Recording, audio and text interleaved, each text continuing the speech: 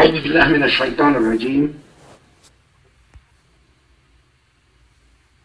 الله الكبير. بسم الله الرحمن الرحيم. الحمد لله رب العالمين الرحمن الرحيم مالك يوم الدين. إياك نعبد وإياك نستعين. اهدنا الصراط المستقيم صراط الذين أنعمت عليهم غير المغضوب عليهم ولا الضالين. الله الكبير.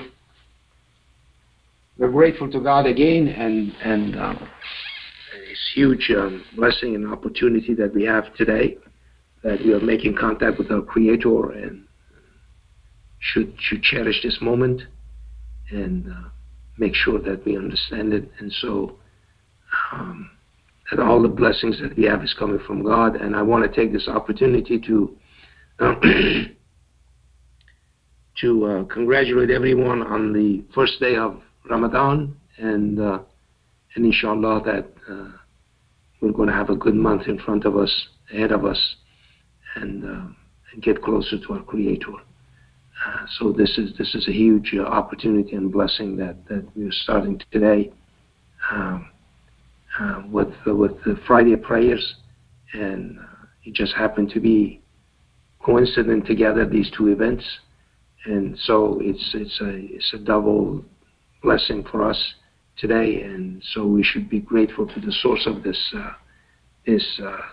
coincidence that we have today. That's two events are in coincident, and so we should be doubly grateful to God for this occasion. So gratefulness is a godlike quality, and we should follow His path and try to respond in kind, and so it's incumbent upon us to act in appreciative and a grateful way towards our Creator. Today, what I wanted to discuss with you, I wanted to go to our website, and I put this one for Ramadan 1443. So again, happy Ramadan, everyone. And so today is the first day, and the last day of Ramadan is April 30th. So the whole month of April is basically the month of Ramadan. And so that's another coincidence here. And so God is telling us at 2:183, He says, "O you faithful, fasting is decreed for you, as it was decreed for those before you, that you may attain righteousness. Specific days, hence if one of you is ill or on a trip, the same number of days shall be substituted later on. And it is incumbent upon those who can afford it that they should repay by feeding the poor. Therefore, whoever does any good beyond the call of duty is good for him, and fasting is best for you if you only knew." So here again, I emphasize this fact that if you miss any days and you're sick or something, or you have COVID, or so many things are going around now, so many bugs and other issues that you have, that you may not be able to fast, just count those days that you are not fasting, and then later you can go ahead and fast, and God accepts this graciously. So, and then God says, so this is period. That's period. Okay? Period. So specific days, hence if one of you is ill or on a trip, the same number of days shall be substituted later, period. And it is incumbent upon those who can afford it, they should repay by feeding the poor. This is a brand new statement. Why God says repay? You see, people took this repay as repaying for your not fasting. You see how do you do it? So if you're rich, you can buy your fasting. If you're poor, too bad. Okay, so this is the God that they want to worship. Okay, that God is not God. That's not the God we are worshiping. God that we are worshiping is a fair God. Making money is not easy. I keep telling you, making money is not easy. Just because you buy a property, okay, and that property goes a factor of 400 or something in 10 years or 15 years, that doesn't mean it's going to happen to everybody. Somebody could buy a property and they find radioactive material in that area, and that money that you spend is going to go down the drain. And then the next guy comes and buys a property just like he did, and they gain a factor of 40, 50, 100 in 10 years. So it's not easy to make money. So that person has to repay God for that blessing that he or she had. Okay? So God says repaying by feeding the poor, not to buy your fasting. Doesn't count, my friends. Therefore, whoever does any good beyond the call of duty, see, this even calls it arbitrary for you, that you don't have to do it, but if you do it, this is beyond the call of duty. Okay? See how gentle God is? It's good for him. And fasting is the best for you if you only knew. Now, let's see what the next verse says. The month of Ramadan is the month during which the Quran was revealed as guidance for the people and proofs of guidance and the statute book.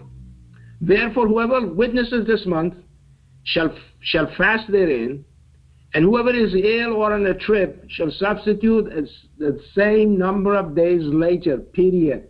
There is no mention of buying your fasting here, because that one meant absolutely something else.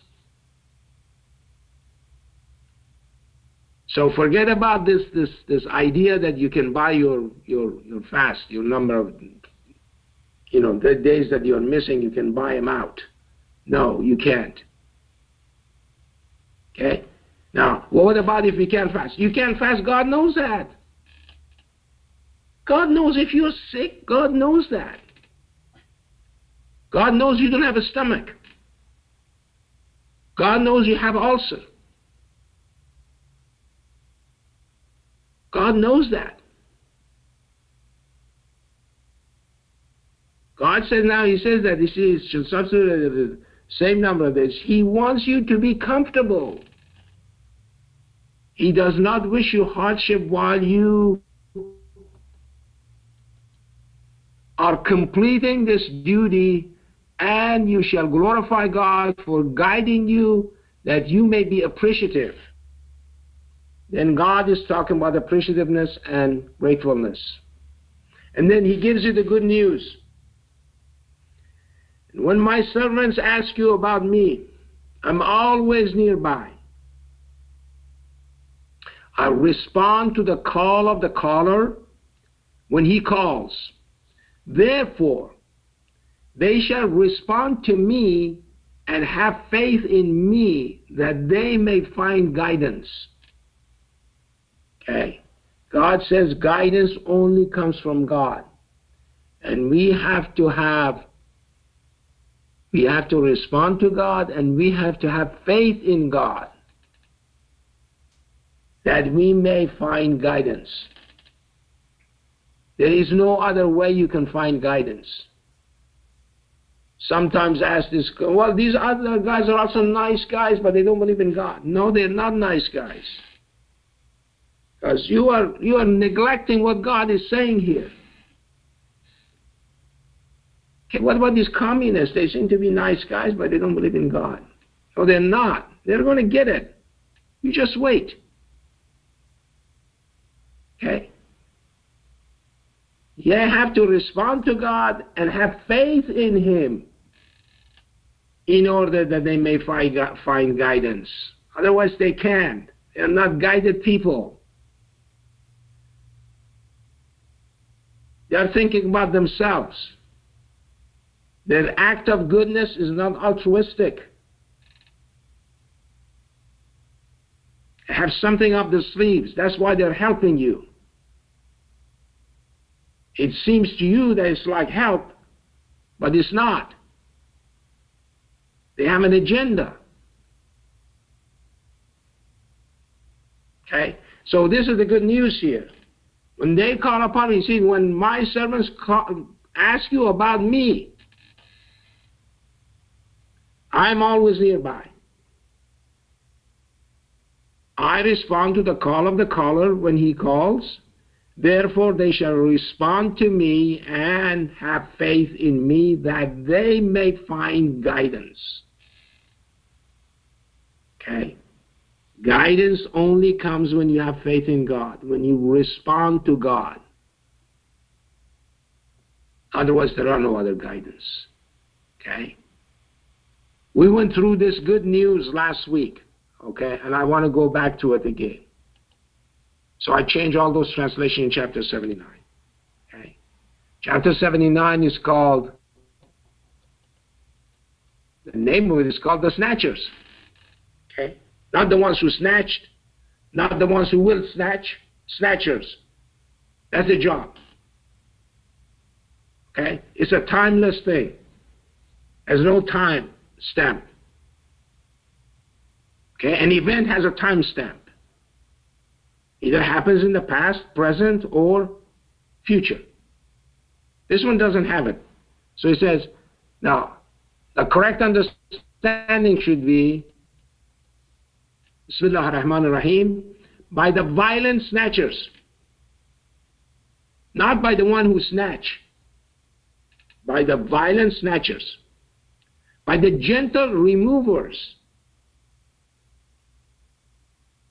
By the floaters everywhere.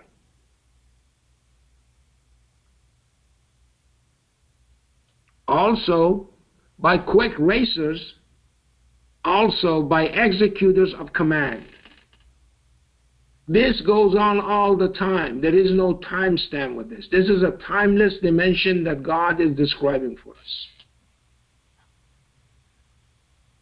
Okay? Then we're still asking questions about gods that are not fair to God to ask those questions. Questions that are absolutely meaningless. And we have no clue how to respond to those questions in our own minds. And when we do not do that, then we are going to become disbelievers. We are going to be rejectors of the Word of God. Because we don't understand it. We don't understand who God is. We don't understand that God is the creator of time. Okay? Asking questions like what was before the Big Bang is a meaningless question. Okay? And I said this so many times, and you know, it's not my saying actually. It's that Stephen Hawking said that. Was given a talk at Caltech, and that's exactly what he said. He said, what was before the Big Bang is a meaningless question. He said, like you are on the North Pole, and you're asking what is 2 miles north of the North Pole. You've already lost your point of reference. There is no north of the North Pole. So we ask those kind of questions about God. And we lose our faith because of that. Because we have some kind of degree. Okay, we think that we know the knowledge of the universe. We're the wise old sage.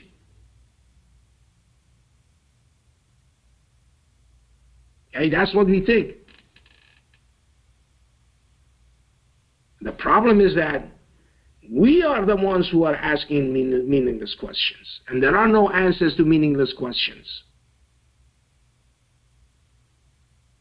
So this is the context that we have to look at these verses, that God is telling us that this is now a timeless dimension.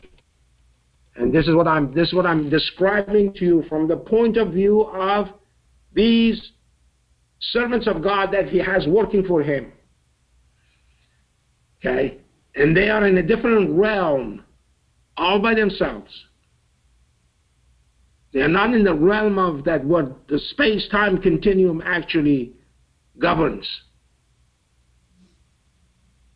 In a different realm, that time is not an object anymore. It's not an issue anymore. Okay? A lot of people ask, well, we could get bored in paradise. Yeah, because they think of time. Well, for time, you're going to get bored. This cyclic thing makes you get bored. Yeah, because you know the spring is going to come, you know the summer is going to come, you know the winter is going to come. After a while, you get bored. It's not that interesting to you. As you get older, these things are not that interesting to you.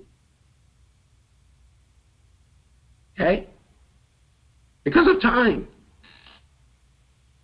God is describing a realm, a universe that time is not an issue anymore. How can you get bored in there? Boredom comes from time and repetition.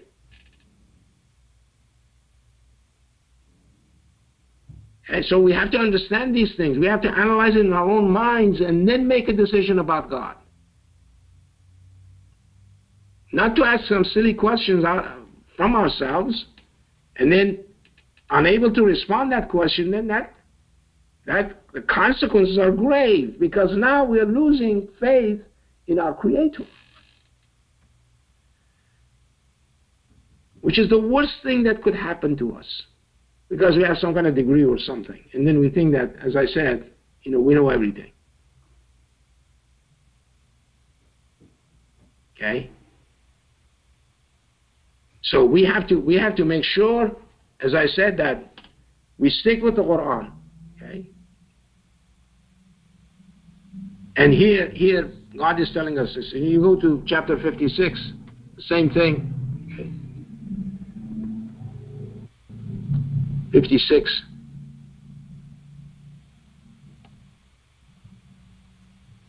Okay, I just wanted to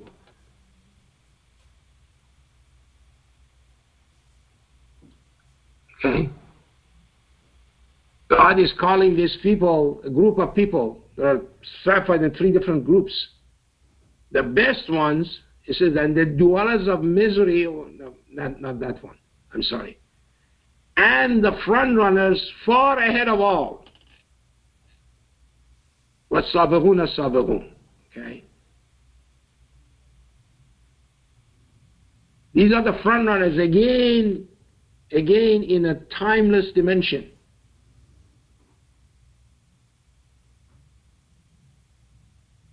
It's a place that time has no meaning.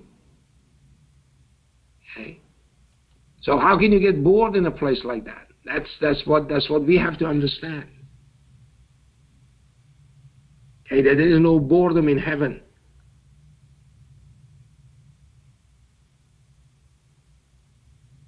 And so this is the beauty of the Quran, as we can realize it. And as I said, we have to pay attention to it and get ourselves out of this, that as though we somehow the things that comes to us and somehow we think that we know the subject and stuff like that is completely far off from what the Quran says. Okay. God didn't say that you can buy your fasting. Okay? You can do it later. If it's very difficult for you, God knows that. If you cannot do it because it has a lot of difficulty for you, creates a lot of difficulty for you, okay? God knows that. He says He wants your comfort. He doesn't want any discomfort because of this, because you want to go and fulfill this duty that God has decreed upon us as a mercy from Him. Okay? He's talking to those people that seem to be that making money for them is very easy. And they have no idea that they should be repaying that blessing that God has given them with feeding a hungry person. Okay? And then they come back in there, and then as soon as they have a little bit of hunger or something, then there's too much for them. Let's not do it, and we just can pay somebody some food or something. No, that's not the substitute for that. The substitute for that is fasting later on if you're sick. The substitute for that is that you do it later on. The substitute is that is not paying money. It's not feeding the poor. That substitutes for the blessing of the wealth that God had given you. Okay? Because now you're grateful to God for giving you that thing.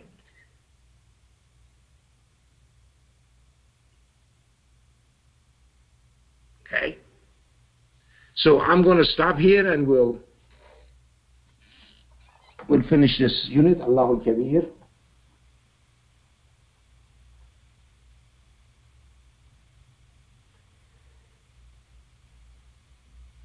سبحان ربي العظيم الله الكبير الله الكبير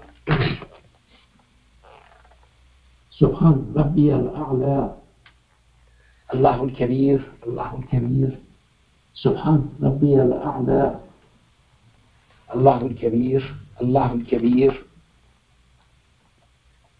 بسم الله الرحمن الرحيم الحمد لله رب العالمين الرحمن الرحيم مالك يوم الدين إياك نعبد وإياك نستعين اهدنا الصراط المستقيم صراط الذين أنعمت عليهم غير المغضوب عليهم ولا الضالين الله الكبير